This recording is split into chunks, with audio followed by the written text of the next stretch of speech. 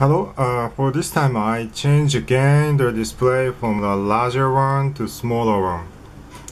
This smaller, almost square display has a very significant feature, that is a full color.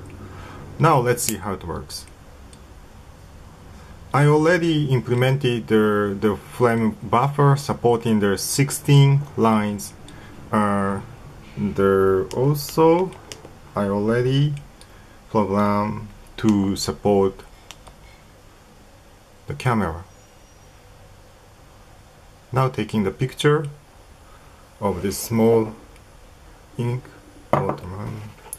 And the good point of OLED is very wide angle viewing scene. As you see, any angle I can see the image.